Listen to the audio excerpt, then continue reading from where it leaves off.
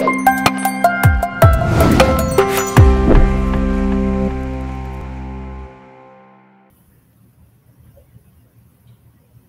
right. Can everyone hear me? I guess I can't hear a yes. I'm seeing a nod. I'm going to hope that that one nod is general. My name is Jon Fasman. I'm moderating this panel. I'm the digital editor, the American digital editor for The Economist. And I also have written a series of articles on the future of food, focused in particular on alternative proteins that's going to come out in next week's issue. It was through that reporting that I got in touch with Good Food Institute and this conference. So I think this is going to be a great session. Thank you all for being here. I'd like to introduce our participants. We have, and I hope they'll share their screens, they do.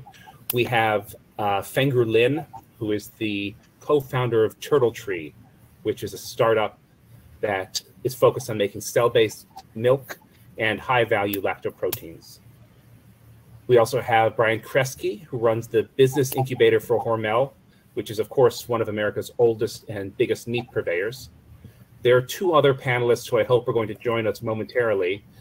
Christie Lagally is from Rebellyous Foods, and Rebellyous makes plant-based chicken nuggets, but also works on production techniques for plant-based proteins. And we'll have Laura Rush, who is the vice president in charge of frozen foods for Walmart, which is, of course, America's biggest retailer. So that is the panelists. Let me get started here. I'd like to, so we have with us on the panel two startups, one working on high-value lactoproteins and one on plant-based chicken and production techniques, and two incumbents. We have a huge meat company and the world's largest retailer. That grouping, to my mind, speaks to the convergence and maturation of the space. Innovation isn't something that's happening far off in some ivory tower. It's happening everywhere, and it's being noticed in real time by people and companies who have the power to really change our food systems, and in doing so, help bring about a better, cleaner, greener world. And so with that, I'm really happy to start the panel. I'd like to start, if I can, with the startups. Feng, I really enjoyed speaking to you and hearing your origin story, so to speak. And I wonder whether you can share it with the audience. How did you find your way from cheese making in Vermont to high-value protein manufacturing in Singapore and the Bay Area? And what is the problem that TurtleTree aims to solve? Sure. Hi, everyone. So again, my name is Feng Ru. I am a Singaporean born and raised. My background was actually in tech. I used to work for tech companies, Salesforce, Google. And about 4 years ago, when I was still in Google, I had a hobby to make cheese. It was quite a fanatic period of time. I was in Vermont for a few weeks, and I learned and to appreciate how complex milk is. The same starting fluid with a different time used to press it, a different pH, a different amount of acid and so on that you add to it, can result in so many different cheeses. So it got me to appreciate the 2,000 different ingredients in milk, and that in order to achieve these high value dairy products like cheese, butter, cream, yogurt, you need the full milk. You can't just have single proteins and so on. So I came back to Singapore and tried to replicate this whole process. Obviously, there are no cows in Singapore, no milk. So I had to go down to Indonesia and Thailand, trying to look for good sources of raw, fresh milk. And in these areas, there are still some small farm holders who do a lot of contract farming and hormones that are being pumped into the cows. And as a result, the milk quality is not as good as that in Vermont. So when I was still working for Google, I came back to Singapore. There was this guy on stage, his name is Max. He's now my co-founder, but back then he was the CEO of a different tech company. He was on stage in Google sharing about different transformative technologies. And back then, he was talking about Memphis meats, which is Upside Food today, but back then it was Memphis, and Blue Nalu. So mind you, this was 4 or 5 years ago, and this guy was talking about accessing meat without going through the animal. That was so intriguing for me. So we started chatting after the talk about using perhaps similar methods to make milk. So back then, nobody was making full milk. There were some companies making certain proteins, ingredients, but they needed a full milk, which got us to speak to a lot of scientists, a lot of industry folks, and came to the cell-based method. So in 2019, we put in some of our own cash. We did a lot of research, And the middle of the year, we made some breakthroughs, and that was when we filed our patents. And that's how we started the company. Okay, thank you. Christie, let me ask you the same sort of question. When we spoke, you identified a cost bottleneck in the production process that I hadn't considered. So tell me a bit about Rebellyous and the problem it aims to solve. Yeah, sure. Hello, everybody. I'm Christie Lagally. I'm the founder and CEO of Rebellyous Foods. It's great to be here. Yeah, as Jon mentioned, the Rebellyous Foods, we're working on making plant-based meat available and affordable for everyone. So our goal is to essentially bring down the cost of making plant-based meat through innovative technology for food processing and better ways, methodologies, and actually novel food production equipment that makes it possible to make more, better, and a much higher volumes of making plant-based meat. As Jon, you just alluded to, essentially what we're trying to do is reduce the overall cost of goods sold of making plant-based meat. There are essentially two things that make plant-based meat very expensive. The ingredients are very expensive, but then also the actual labor, manufacturing overhead, processing time, sanitation time are all really important parts of adding to the cost of that. That's where we have an opportunity to bring down the cost and at the same time increase the volume to much larger, much larger volume, which enables us to eventually make more and better plant-based meat. And then that will ultimately help bring down the cost of ingredients as well as we're making a much higher volume. So as many of you may know, in the United States alone, we produce over 108 billion pounds of animal-based meat. Roughly half of that is chicken. And yet we only make about 0.5%, a half of a percent of that in plant-based meat. So we're really working to change that equation for plant-based meat. Okay, thank you, Christie. Let's turn to the incumbents. Bryan, your position on this panel is unique, but I don't think it's necessarily as unique in the real world. I think there are a lot of incumbents who are starting to think about plant-based proteins. So just tell us a bit about how and why one of America's biggest producers of animal proteins thinks about this space, about alternative proteins. Yeah, hi, Bryan Kreske. I'm general manager of Hormel's venturing and incubator unit. Hormel's heritage is in animal protein, but today we're a globally branded food company with 25% of our portfolio that's outside of non-meat, with iconic brands like Skippy and Justin's Nut Butters, Holy Guacamole, and recently we acquired the Planters Snack Nuts business. So we have experience outside of animal protein, right? But I think our company understands that food culture is changing at a rapid pace, and people are showing this increasing curiosity and motivation to try great tasting alternative forms of protein across a spectrum of lifestyles. We believe we can play an important role in the space with the purpose of creating outstanding tasting, accessible, alternative protein forward food choices. I mean, ultimately, we've been around, I think, a little over 126 years. You do that by believing in offering consumers and customers choice and meet them where they're going with their food choices, and that's what we aspire to do. Okay, thank you. I hope that Laura will be joining us shortly. When she does, I'll have questions for her too. But let me come back now to Feng. I think most people, when they think about cost and access, think about the point of purchase, meaning getting people like Laura at Walmart to buy more products, getting companies like Bryan's to distribute more plant-based products. But you began by trying to make cell-based milk and then pivoted to lactoproteins, and in so doing became effectively a business-to-business company rather than a consumer-facing one. I wonder if you can tell us a bit about the opportunities you see in that B2B space. Sorry, you're muted. Sorry about that. So when we talk about the dairy industry, there are so many complexities, so many layers that have companies just focus on a single area. So for example, on the dairy processing side, you have the dairy processors who work with the farmers to get the milk and process the milk. You have the CPG brands who will then take the milk and package into products, and then you sell it to folks like Walmart. So for us, we needed to think about where TurtleTree wants to be and what we're good at. So at the core of TurtleTree is technology. We want to keep ourselves very nimble, very agile, and technology heavy. So we don't necessarily want to go into the depths of running a processing plant. We want to work with CDMOs, contract manufacturers. We don't necessarily want to build a brand of our own. We would rather work in collaboration with folks like Hormel or other CPG brands to launch new brands. So as a result, where we stand, we want to be able to use technology to provide products for the market. So why lactoprotein? Why specifically lactoferrin, which is our first product? If we look at dairy milk today, it's at $2 a gallon. It's not something that we can get to in the early days. So we don't want to have a race to the bottom in terms of price point. But what we can get out of the milk that we can produce is lactoferrin.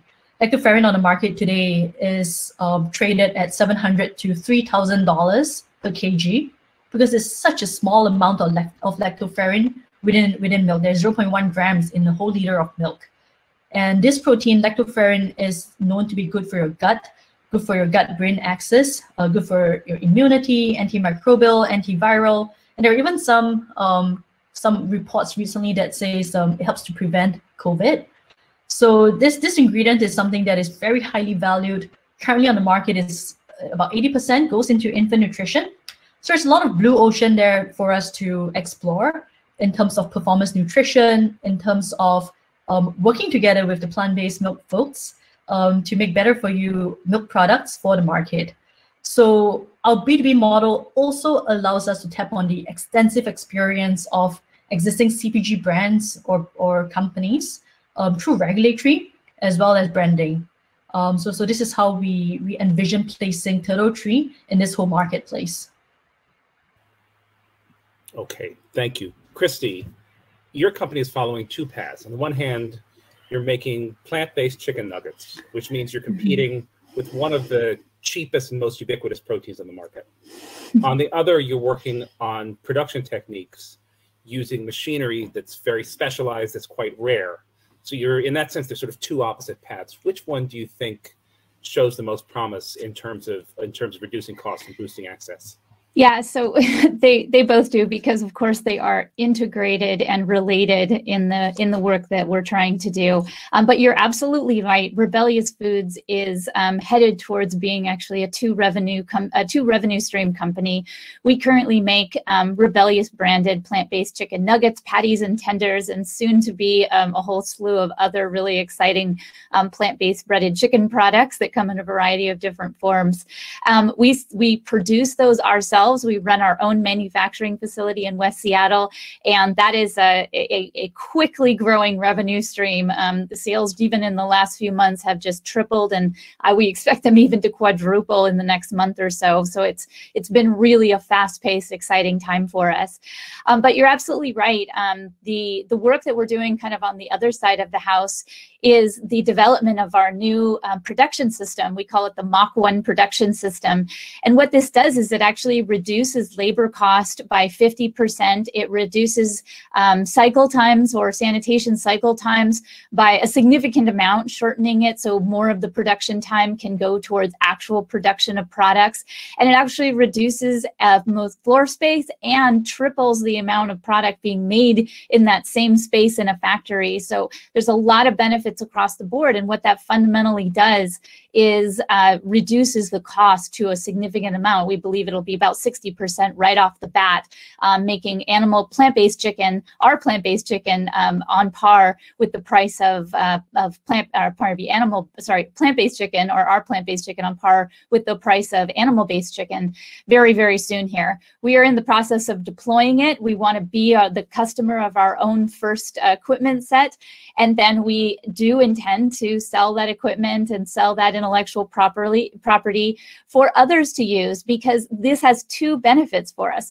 First of all, it helps the entire plant-based meat industry, because we know that contract manufacturers who could better make plant-based meat if they had our system, our new Mach 1 production system, if they had that, they could make our products better. They could make other people's products better. They can make them faster, cheaper, higher quality. So it ends up being both of them together. You know, food production is such a complex thing that we know that it's not just enough to make, to design and be the owners and sellers of equipment and the intellectual property. We want to be the deployers of that equipment and intellectual property as well, because fundamentally it transforms the industry when it is actually being used. And so we like to say that we walk the walk and, you know, walk the talk, I should say, because we're actually using the equipment that we are purporting to others to actually purchase as well in the near future.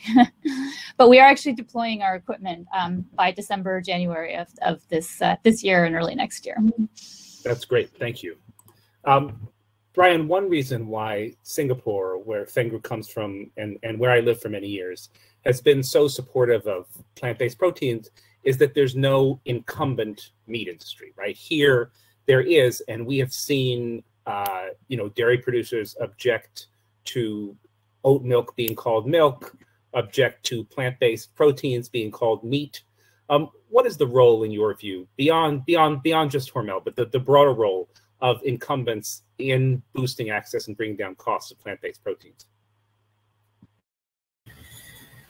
Yeah, I mean, I think there's a lot of roles that we can play, but I think at its core, expanding our access starts with delivering great tasting products, right, for consumers. I think the data shows that people right now at least are eating both traditional animal-based proteins along with alternative proteins, and they're not going to compromise on taste. I know that's something that I've learned over my 20 years. So, and I saw that recently at a trade event, the National Pizza Expo in Las Vegas. So we have a presence there.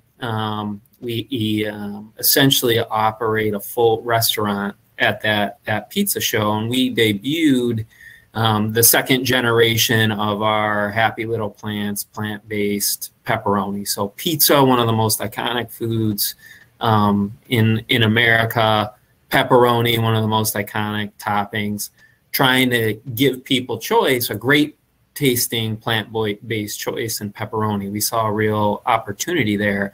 You know, and at that show, whether it was vegan pizza chains who might not have come into our booth before, or traditional operators who have been customers of Hormel Foods for decades, the universal comment that we received was, I can't believe the taste of this. I have the confidence to put this on my pizza and on my menu. And so I think that just speaks to the taste part of it. I think another key enabler to expanding access is for companies like Hormel Foods to be humble enough to understand that we've got to work with the emerging companies and entrepreneurs in this space. There's certain things that we are great at, right? And certain competencies that we bring. And as I talk to, different companies in this space and the new technologies that they're bringing to market, it's really exciting. And so I think a key enabler to expanding that access is for companies like Hormel and others in the meat industry to partner with those companies to help bring these great tasting plant-based products to the marketplace. Let me ask one follow-up question, and this is, I'm curious about your thoughts and also Fengu's and Christie's. I'm someone who's been a vegan off and on for many years, and I've noticed in the past, I don't know, since I moved back to the States, certainly, so in the past 4 years at least, the taste of these products has gotten much, much better. What is it, do you think, that has changed, that has allowed, it just seems like taste plays much more of a role than it did before. Why has taste gotten so much better? Maybe I can start. I think it's, sorry, Bryan, just a quick one. Maybe I think it could be consumer acceptance. I think with the younger folks being educated from young that we need to do something for the environment. Animal agriculture is not good for animal cruelty, the environment, they are demanding more and more plant-based products, alternative proteins. And with this surge of interest, there's more consumers and more choices. So I think brands, CPG brands, dairy companies, food companies will have more to work with, and they can test out the market more. And as a result, there is a higher quality of product that come out of this market. Christie, Bryan, thoughts? Yeah, I'll dive in as well. I think they just genuinely are better. More people have put more time and more energy into it, and more people have tasted it, as she mentioned. And it's like, you know, we actually have worked on this problem and we got better at it. One of the things that we're really passionate about at Rebellyous Foods is that we want to really represent that really great work in better flavor management and better flavors and better texture and better binders, by being able to scale the manufacturing. And I only come back to that because one of the things that we learned pretty early on in our manufacturing of plant-based meat was that the failure to scale correctly would impact flavor very detrimentally. And so one of the things that we designed into our new production system was a very, very careful heat management system that ensured that temperatures of like plant-based meats and plant-based proteins and plant-based materials that were being processed were kept at a very low temperature. And that preserves the really great work that flavor houses have done to provide really high quality flavors. But as long as we don't over process that, that's a really important part of making sure that flavor ends up in the customer's palate. Thanks. Bryan? I would build off with both what Feng and Christie stated. I think first, people are definitely showing this increasing curiosity, and it's certainly being driven by younger generations. And I just remember, I think it's now 3 years ago, as Hormel was kind of starting to execute our first experiment in the space, I actually was able to break off on a family vacation about 4 hours north of the Twin Cities where I'm based, near the Boundary Waters, right? So top of Minnesota, right by Canada, family vacation. And we went to kind of the last city, Grand Marais, before going up the Gunflint Trail and kind of going on our trip, and stopped off at a restaurant, and it had Beyond Meat on the menu, and my niece and nephew were there, and I'm in the middle of this experiment, and I'm just asking, I'm like, well, why are you guys interested? And they proceeded to give me a 10 to 15 minute lecture on why all this made sense, right? So that was my clear focus group there, and really hit me on how this market was going to expand. So I definitely think it's that, right? I think the other portion was what Christie had talked about. I mean, the quality of the ingredients, the technology, the flavor, it's improved. I mean, one of my key partners on this journey for Hormel is in R&D, and about 6-8 years ago, she worked on a project for one of our family of companies in the plant-based space before it was really starting to gain traction. And you know, she's now come back on, and plant-based is one of her key focus areas. And she's commented to me, she's amazed with how much things have changed just in that time frame. So, and I think you're going to see that pace and that innovation continue to accelerate, so we can get to those great tasting products. Let me pivot slightly off something you said. We've been talking about products for a bit now. I'd like to talk briefly about markets, because bringing down costs and improving access isn't going to look the same everywhere. Feng, lactoferrin, as you mentioned, is a very high value ingredient, but you're looking hardest, I think, at two markets, right? You told me Singapore and the United States. Why those two markets? And more broadly, I wonder if you could talk a bit about how you decide where to sell. What is most important? Is it size of the market, regulatory environment, demographics, all of the above? Great question. I think I'll start with the last bit. How do we decide what product to sell? I think it's really talking to our customers. When we talk to our customers, they challenge us. Can you make milk at $2 a gallon? I think that is when we realize that it's the high value ingredients that we should be talking about. Lactoferrin is the first, but it's not the last. We have a whole pipeline of different ingredients coming from milk. We have things like alpha-lactalbumin, which is another high value protein. We have human milk oligosaccharides. These are complex sugars that are found in human milk. And all of this have a lot of gut benefits, immunity benefits, and so on. So when it comes to selecting our first markets, Singapore and US, well, I think Singapore is where I come from, but at the same time, Singapore is an island country. So we have a massive food security challenge. Last year, the government came up with a mandate. We want to be able to produce 30% of our nutritional needs within the country by the year 2030. And as a result of that, the government is all hands on deck to support different industries and companies to make that happen. We've got the National Research Institute, A-STAR, running a lot of programs with businesses. We have Singapore Food Agency, is one of, I dare say, is probably the most progressive food agency of the world. They launched the first cell-based meat from Eat Just earlier this year. And we have ESG, EDB, all the different government agencies making sure that we can be successful. So this built a very cohesive environment for this to happen. And Singapore is a great springboard to the rest of Asia as well. It's highly regarded in terms of food safety. So with Singapore being that benchmark, I think the rest of Asia would be a lot smoother as well. As for US, I think where we are here around the Davis region. UC Davis has one of the world's deepest, most advanced milk teams. The milk team is actually made up of 5 different labs. It's not just one lab. So this cohesive environment is so important because they get to work together.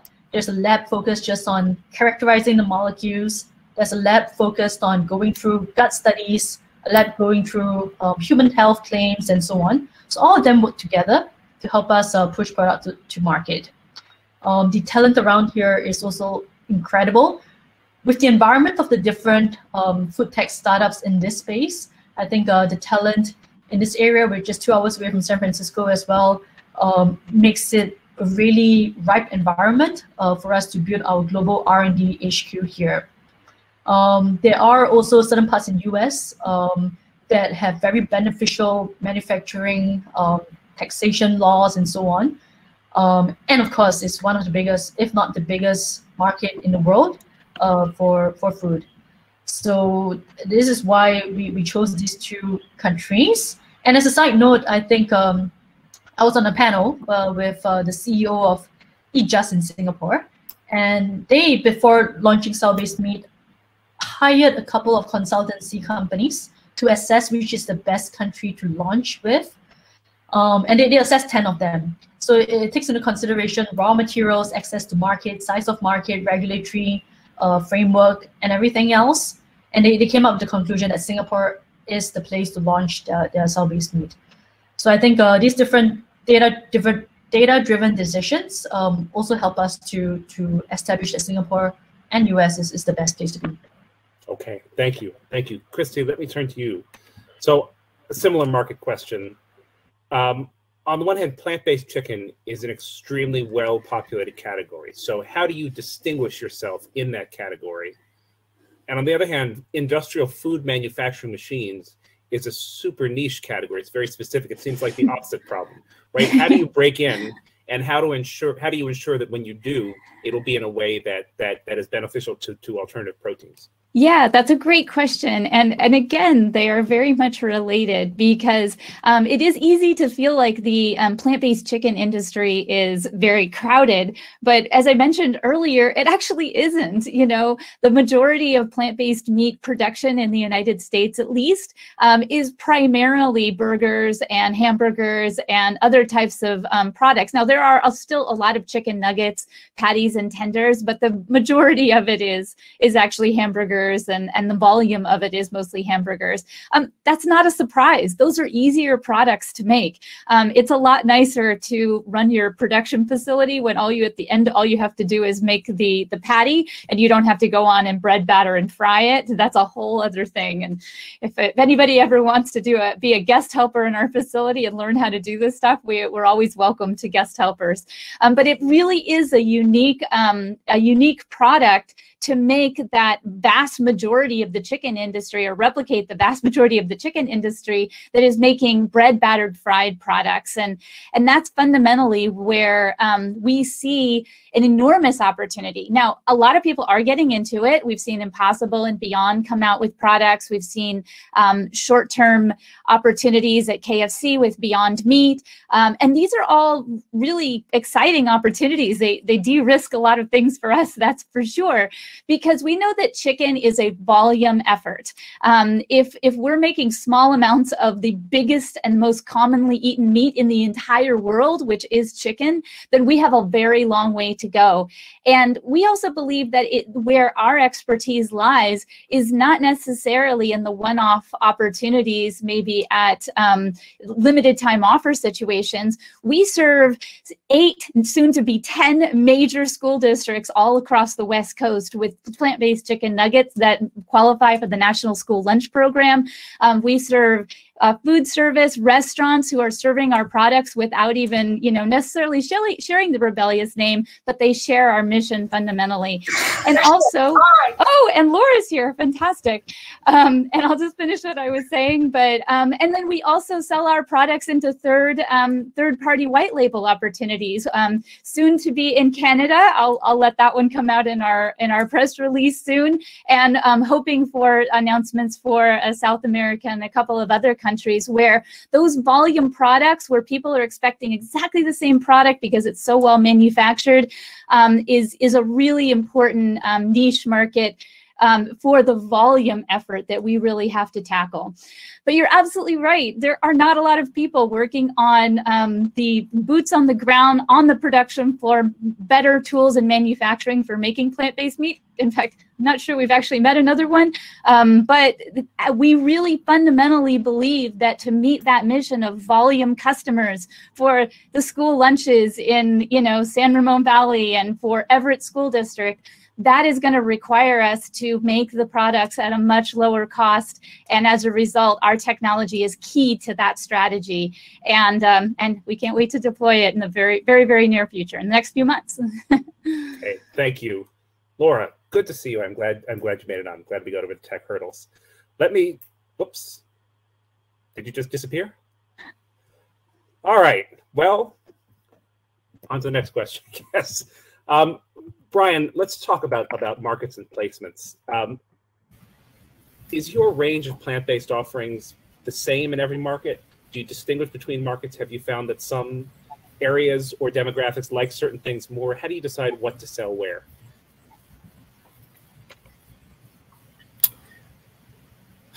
Yeah, I think for us, we're in the early innings of this journey in alternative protein. And I mean, I think you can try to go wide and broad or narrow and deep.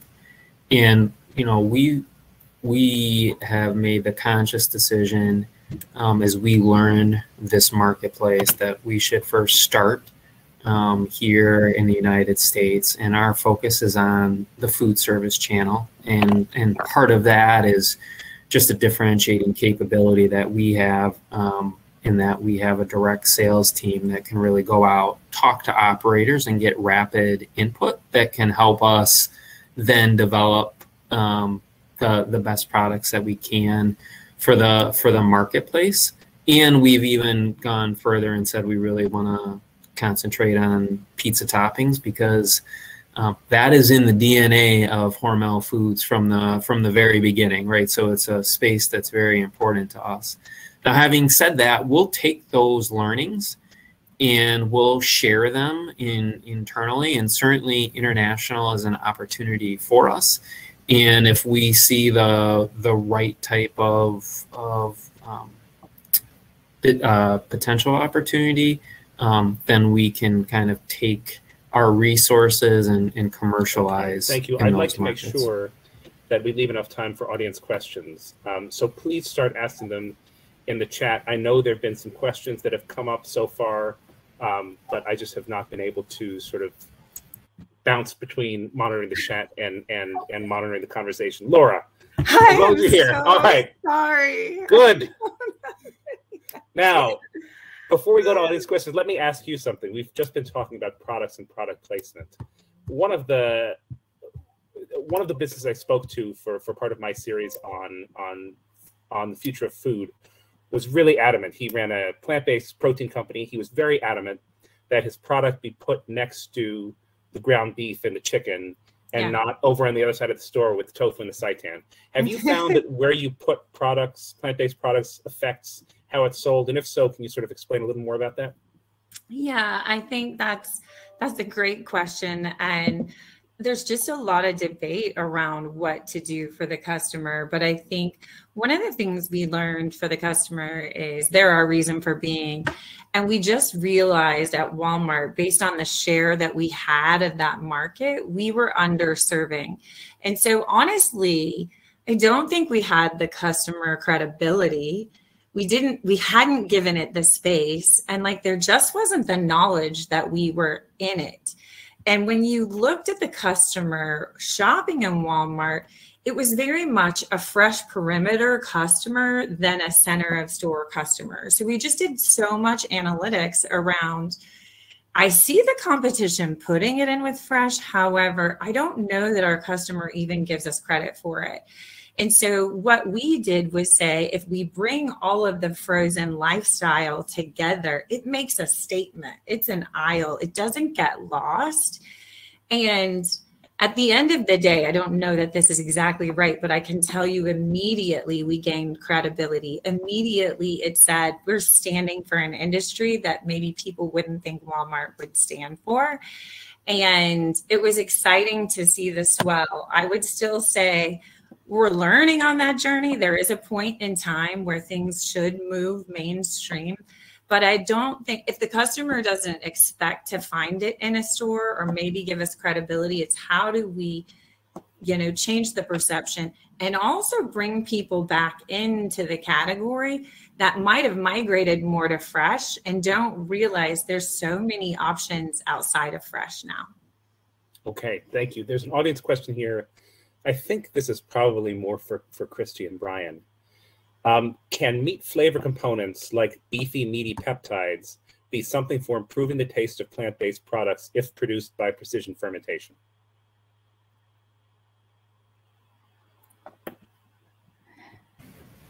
Can Bryan answer that one first? It's funny. There's another person on my team named Bryan who's in R&D, and I would normally defer those type of questions to him, and I don't have him here as my crutch right now. I think there's always an appetite for companies like us to listen to the consumer, right? And what the consumer is telling us right now, based off of the data points that they see, is they want these plant-based products that they're curious about to mimic the taste of animal protein. So to certainly evaluate technology right like that to see if it's an application for our products to make them taste better, I think that's always an opportunity and something that we're always looking at across our portfolio. Yeah, actually, one of the things that I find most interesting about that, I can't necessarily speak to peptides versus fermentation of other types. I will definitely defer to our director of product development on that, and she knows a ton about those wonderful different options for creating both volatile and stable flavor ingredients, and they have different purposes for different types of applications in terms of flavoring plant-based meat. But one of the things I can speak to is the fact that one of the things we wanted to do when we designed a production system that was perfect for the production of plant-based meat was to be able to handle a variety of flavoring ingredients, including, hopefully one day, including cultured meat products into the incorporation of plant-based meat, and make it such that we're properly and gently handling those ingredients, because a lot of them are very volatile. And if you handle them in a way that increases too much heat because of aggressive mixing, or you've handled them in a way that interacts with the stainless steel for some reason, which isn't too common, but you can get metal flavor into your products as a result of chemical reactions.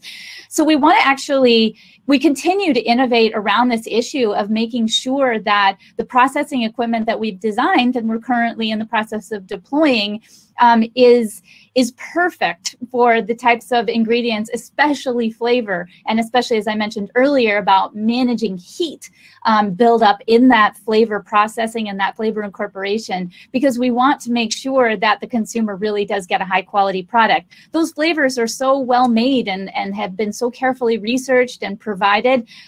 It's our responsibility as a finished goods processor, which is what Rebellyous Foods is, to bring forward that flavor and make it into a really good product that the customer gets to, benefit from all of the work and hard work that's gone into that really great flavor. I'm glad you mentioned cultured meat, because that's the next question that's popped up here, and this is for everyone. Let's start with Laura as the newcomer. Mickey Bear asks, I would be so interested to hear the panelists' thoughts on cultivated cultured meat. Do they believe price points for that sort of meat could fall to animal meat levels or to be competitive with it? If so, what needs to happen to drive this? All right, that's a great question.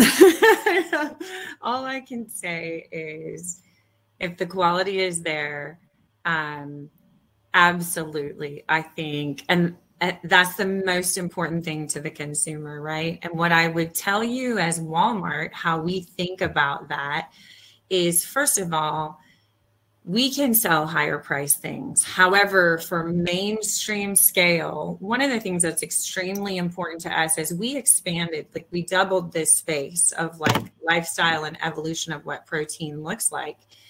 And we realized we're working with a lot of entrepreneurs, right? These are people who are in startup businesses. And it caused us to realize that we need to work differently with the entrepreneurs to actually understand the barriers and cost.